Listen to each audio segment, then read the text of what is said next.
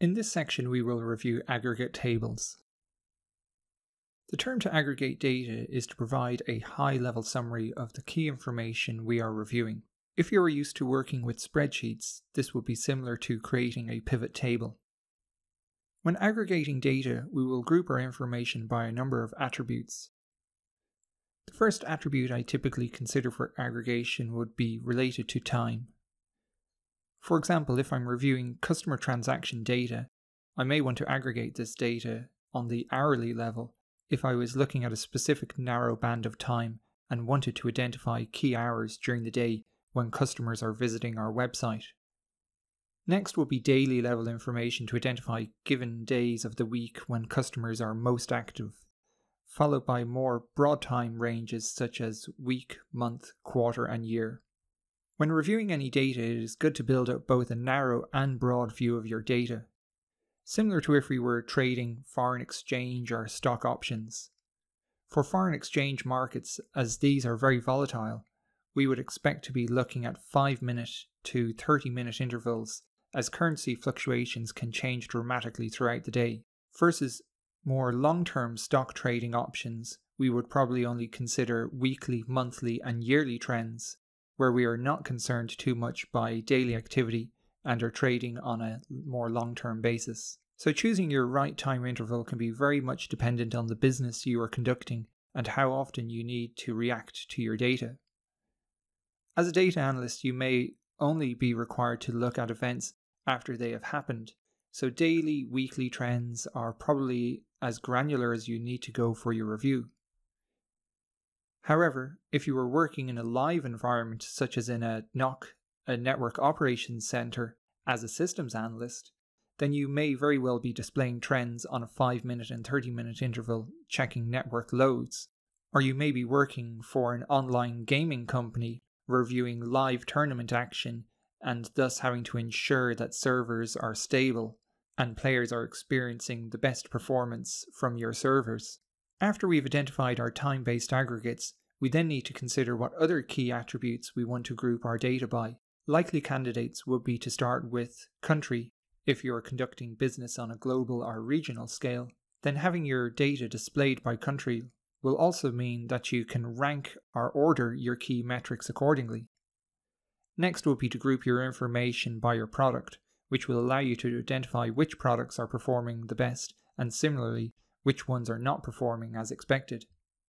Or you may be running a campaign against a specific set of customers and want to check the performance of this campaign, so you have created a query to identify the performance of your campaign over the time. For your campaign, not only do you need to check for each country the performance of your campaign, but also by associated products within each country. In this scenario, we have had to create an aggregate with a combination of attributes for review. And while we can query each attribute separately, such as by time, country, product, or overall campaign, it is also useful to look at our information using a combination of attributes, such as we may want to identify which country had the best performance for a campaign, and within that country, what was the best overall performing product. Reviewing the top product for your top country, we can then try to identify how this product performs in corresponding countries. And based on the outcome of this campaign, we may want to try and establish a further campaign that better targets our top product in our top country in other countries. And to ask the question, why is our top product not performing as well in other countries as we would expect it to be?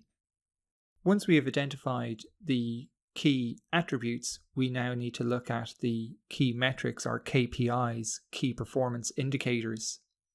Below I've given an example of 3 metrics: sum, count, and maximum. From our fact table example, you can see that I've provided a sample of customer transactions for the month of January on a daily basis for the UK, along with payment total and the corresponding temperature in degrees Celsius at the time. If you are an online retailer, then having temperature data may be very important for your business if your business is partial to seasonality and changes in weather. Identifying such seasonality can help to better understand your overall business model when inferring a hypothesis.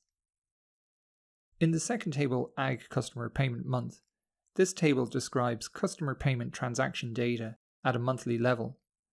Hence, we have a prefix for the table of Ag, short for aggregate, and a suffix at the end of the table, month, to denote the level of aggregation in the table is at a monthly level. Similarly, we could have additional aggregate tables for daily, weekly, quarterly, and yearly, with each aggregate table providing a summary of the corresponding key performance metrics for that period of aggregation. In our aggregate table example, we can see there is only one row of information at the monthly level, providing us with payment total, a distinct customer count, and the maximum temperature for the given month. Later on, when we visit aggregate tables in our SQL coding, I will also identify some pitfalls to watch out for when aggregating data. To summarize, aggregate tables are useful for summarizing general business information over given periods of time. For an analyst, these tables are invaluable as they can cut down dramatically the time required to answer business questions without having to query low-level fact table transaction information. In time, we will be looking at building our own aggregate tables to answer queries we have, and going forward, if we are building out standard dashboards and reports, we are likely to reference our own created aggregate tables, or standard aggregate tables as created by the database administration team. This concludes this section on aggregate tables.